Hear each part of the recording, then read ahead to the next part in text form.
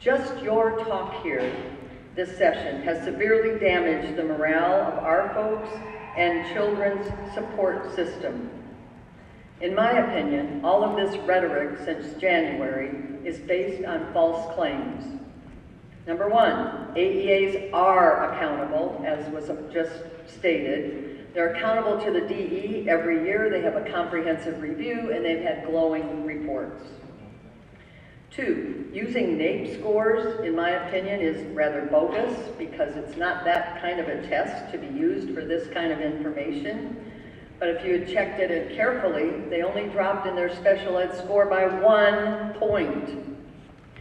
And as past Director Tilley stated, the AEAs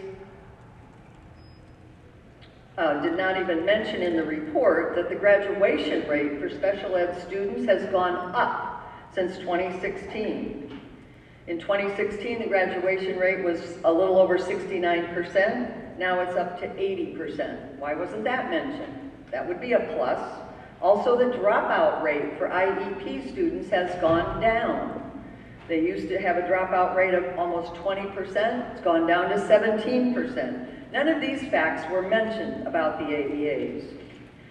According to the Education Commission of the states, of which our governor and our director of education are on the commission, Iowa spends $6,324 on special ed. Not one of the higher spenders, for sure. I have not received one email, as I said earlier, in favor of this proposal. Not one.